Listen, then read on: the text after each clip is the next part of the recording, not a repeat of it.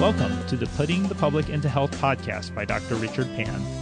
As we face one of the greatest public health disasters in a century, this podcast will address questions and issues from you, the public, about the COVID-19 pandemic and its impact on people's health and lives. I am Dr. Richard Pan.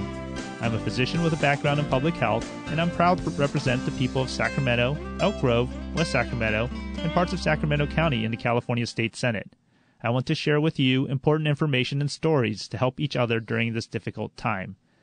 The COVID-19 pandemic has been particularly hard on families of healthcare workers on the front lines caring for patients who may be infected. I greatly appreciate having Scott Smith join me today. His wife, Margie, is an ER nurse in Sacramento, and they have 2 young daughters at home. Because of Margie's work and her risk of exposure to COVID-19 in the ER, their family has had to make difficult decisions to keep their family safe. So tell me about your family.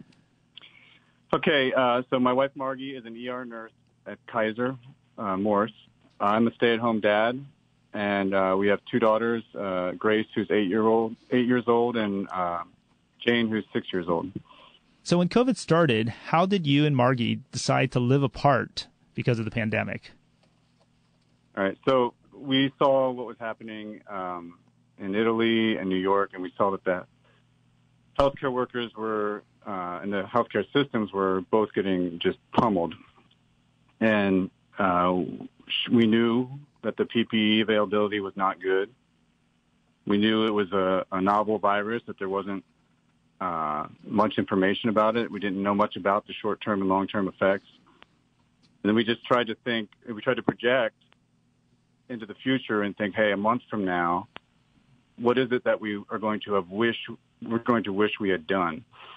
So we just wanted to buy some time until we had more information and just err on the side of caution. So we had a friend who we knew had a separate guest quarters that she had opened up to people during the California wildfires. So we reached out to her, and she said, "Hey, it's fine for you to live here free of charge." And so that's when we just made the move. And how long has Margie been away from your family? That was March 29th when she left. Wow. And how's she coping with being apart from you and your children? Yeah. She feels alone. She's stressed, and she's depressed. I mean, she's obviously missing out on so much. Our kids, at their age, they're changing and developing so quickly, and being away for a month and a half, obviously that means she's missing out on experiencing all of that, or much of it anyway. I know that the fuel for Margie and me, for our hearts, is that love that we have for our kids and the love that we get from our kids, and that's what's fueling me right now. But she doesn't have that, or as much of it as she needs. So I know her tank is feeling pretty empty. She's got significant support from her friends and family. I know a lot of people have donated masks to her. People have brought her food. I know that she comes to our picture window at night near our front door, and the girls that I can see and talk to her through the window. We do lots of video chats. The girls did like a talent show for her over video chat. My daughter Grace does magic for her. We make art for her and send her mail. But yeah, I know she's reached out. She's still in contact with her therapist. So that's been helpful for her mental health during this time. Those are just a lot. Right. And then on top of that, of course, she's going to work, I assume every day, or lots of different shifts, right? Yeah, she's working as much as possible. I mean, as stressful as work is, at the same time, it's something that it keeps her mind off of what she's missing out on too. So it's kind of a catch-22 there. Okay. And how are you coping?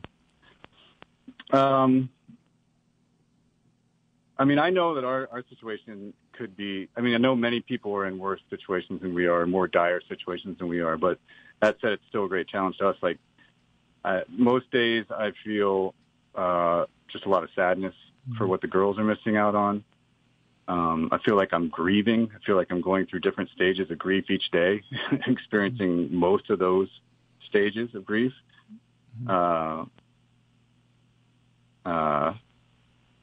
I know the girls are missing out on their just hugging their mom and being with their mom. So that's just a big sadness for me as well. I also have another big challenge for me is I have OCD. I've been in treatment for it for 10 years. So before this, my symptoms were pretty much, I mean, down to a bare minimum. So obviously with this, it spiked back up a bit. My type of OCD is scrupulosity, so that's basically obsessing about whether any action or thought or intention is moral or not, and then completing some kind of compulsion around that, either a mental compulsion or physical compulsion. So that fits right into what's going on right now anyway, because every action that we're doing right now, really, many of the actions we're taking have more importance as far as how they're affecting our communities and our families. So that's been it's been draining to deal with that and try not to feed into it while still taking care of kids. And it's just a big drain. And you mentioned both, your wife and you. Are you been able to get support in terms of mental health absolutely. services? So, like, I have an OCD support group that was still meeting online, so that's been great. We meet biweekly, and that's been a wonderful help. I'm starting individual therapy again. I've been exercising. I'm trying to get good nutrition, meditating, taking the girls outside for bike rides, and trying to stay creative, doing art with the kids, and connecting with friends, and just making sure I limit my news intake too. Just trying to do things to take care of myself. So yeah, I have been able to have therapeutic support for sure. Well, that's great. We've actually had a previous podcast on the importance of people being able to continue to access mental health services, especially during this time. Oh, absolutely. I feel like being in treatment for so long actually was a huge, great preparation for me during this type of situation, because I've got a great toolbox, and in some ways I'm more acclimated to living with this kind of anxiety. So that's been helpful. And how are the kids doing? You talked a little bit about some of the things that they were doing, and I think your older one would normally be attending school, except now the schools are closed. So how's that going? Yeah, they're both in school. My oldest, Grace, is in third grade, and my youngest, Jane, is in kindergarten. Yeah, and that's just another change. It's another huge transition for them to deal with. I mean, I'm impressed with their resilience, but it's been tough. I think some of the ways their stress has been coming out. I mean, the youngest has been having nightmares. That's not usual for her. She rarely had a nightmare before this, but they're now happening more regularly. She'll be in my bed often in the middle of the night. And my oldest is just schoolwork. The distance learning is real frustrating for her. So she'll just often be in tears when she's doing her homework or doing her schoolwork. So we also have support for them. We've reached out through Kaiser to have therapists speak with them and give them some tools as well, because we wanted to be proactive about that. They just miss their mom. They miss her really badly. They still have been, we're just trying to get them as much connection as possible with their mom and with friends, and trying to get them, get their bodies moving. And, yeah, it's been hard. I just feel like they're missing out so much. Now, before COVID and having to basically stay in separate places. I'm sure, well, you and your wife had your different roles in caring for the children, and now she, unfortunately, as much as she might want to, is unable to keep them safe, to be with them physically, maybe through a window.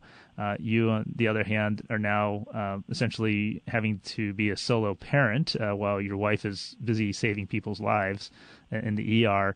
How's that going in terms of the different, I guess, roles that you and your wife are having to play, because that in many ways have been imposed on you because of COVID-19 and the need to keep your kids safe and the family safe? Yeah. I mean, it means I'm on the job 24/7. I'm their sole caretaker right now, and there's really no me time to kind of reboot or rejuvenate. I mean, at the end of the day, the girls go to bed, and it's still bedtime. I mean, there's trouble falling asleep. It's still needed then. Mm-hmm. So that's been tough. I think not having the support, not having Margie in the house is a huge loss there. Mm-hmm. As far as for many areas, but for childcare in particular. I feel sometimes like I'm just kind of walking through sand. Each new thing, like having to learn new things, is just like is so much more different. Just like distance learning, like trying to learn how to use the different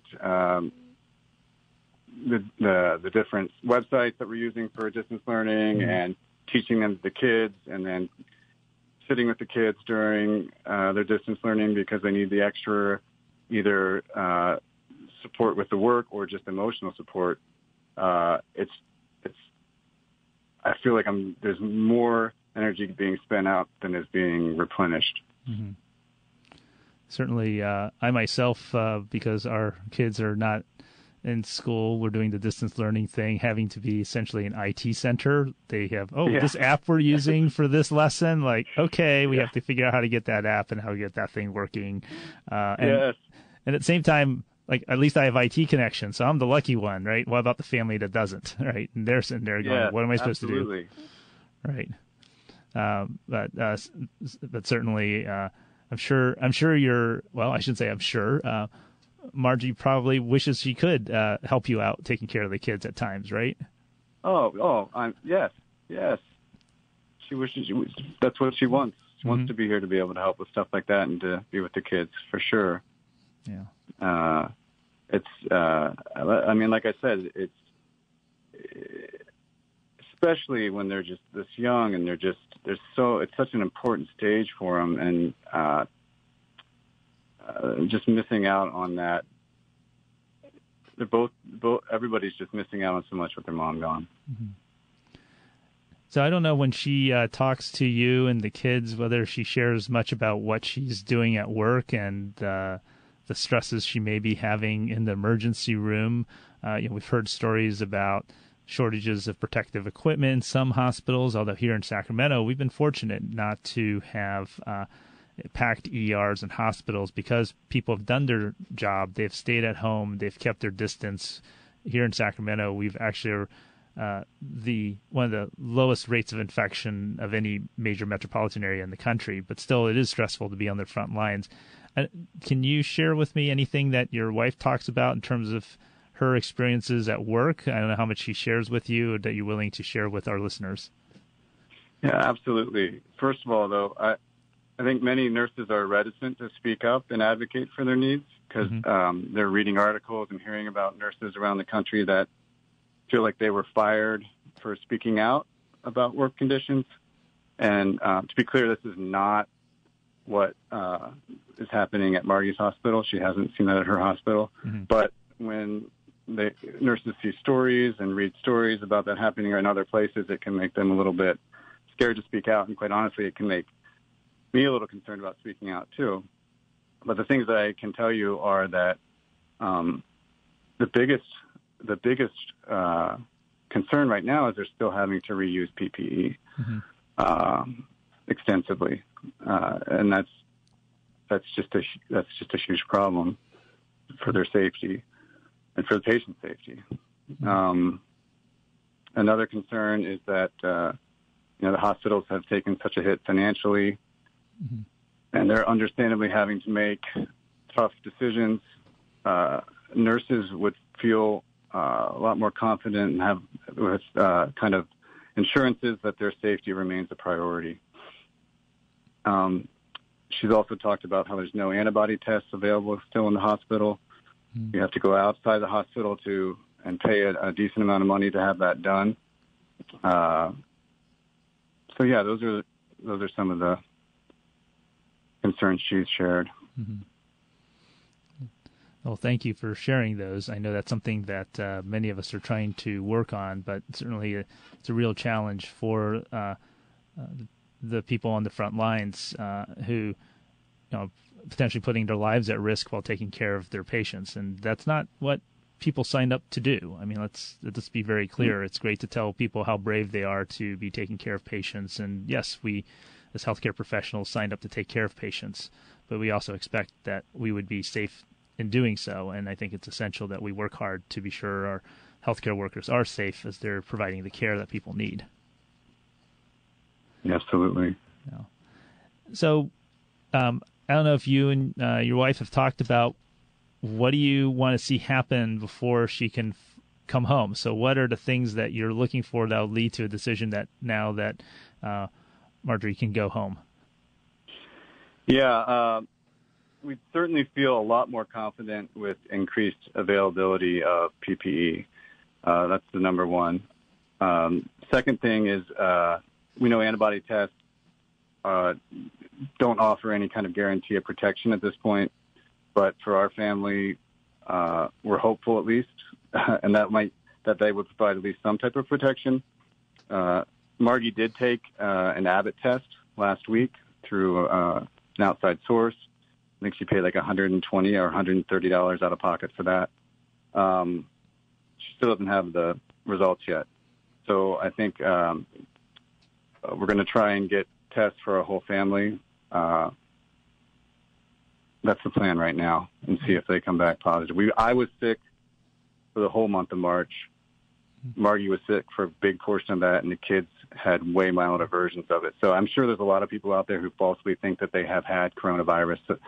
So this would just give us some more information to make our decision on. Okay. And I'm sure that will probably be an equally difficult decision to make in terms of balancing your hopes and fears as you did when you made the decision to live apart. Right. There's just not a clear cut. Right. There isn't going to be a clear cut answer for that, but we're hopeful. So. Well, we're certainly trying to continue to move the science, so hopefully there will be more clarity to make that decision. But you're right, this is a new virus, and there's still a lot we don't know, and our tests, as they're even improving the tests, still leave a lot of question marks, and that just makes it difficult for people. For sure. Yeah. Well, Scott, I want to thank you so much for sharing your family's story with our listeners, and I hope that you can also pass on to your wife our gratitude from the people of Sacramento that for her work and her sacrifices as well to, again, take care of people, whether they have COVID or not, but certainly essential work in the emergency room, and also your children as well. So thank you so much for both joining me and for your family's work to be sure that people stay safe. Thank you. I appreciate that she has the opportunity to be recognized like that. I know that if you go to the ER, she is the nurse. There are many great nurses, but I am maybe a little biased, but she's the one you want to see to take care of you. Okay. Well, that's a fantastic endorsement. Thank you. So thank you very much again. And I want to thank all our listeners for listening to this episode of Putting the Public into Health by Dr. Richard Pan. If you have questions or ideas for a future podcast, please email them to senator.pan@senate.ca.gov. Please stay at home as much as possible. Stay at least 6 feet away from others outside. Wash your hands frequently and try not to touch your face. Together, we are slowing the spread of this disease and saving lives. Thank you so much for listening.